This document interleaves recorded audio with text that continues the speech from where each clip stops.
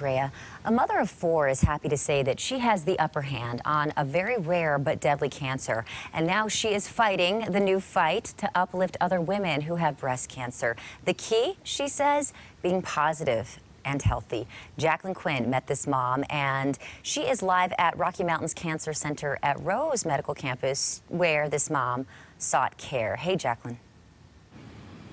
Good morning. We're not saying pink anymore, but the message is still the same.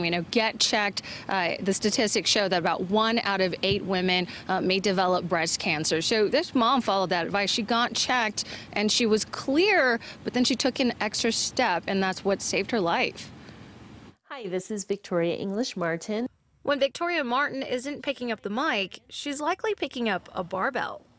At 48 years old, Martin was a picture of health. She taught Pilates, exercised, and watched what she ate. I was in the shower after a workout in March of 2018.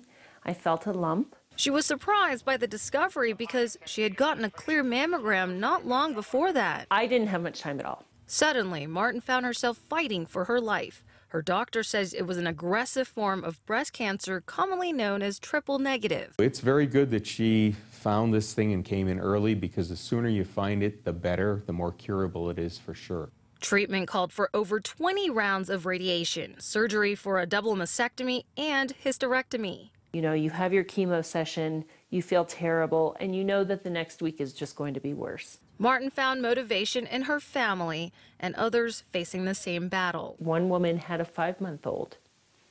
Her last Facebook post was getting milk from other nursing mothers to wean her baby because she knew that she was going to pass soon. She doesn't want that to happen again, and because of her experiences, she's making it a mission to raise awareness by talking about breast cancer and the aftermath in a podcast. It is one thing to survive a crisis in life and quite another to thrive. And it may be the thing some need to hear while research advances. We need to be heard. We need to learn to advocate for our health.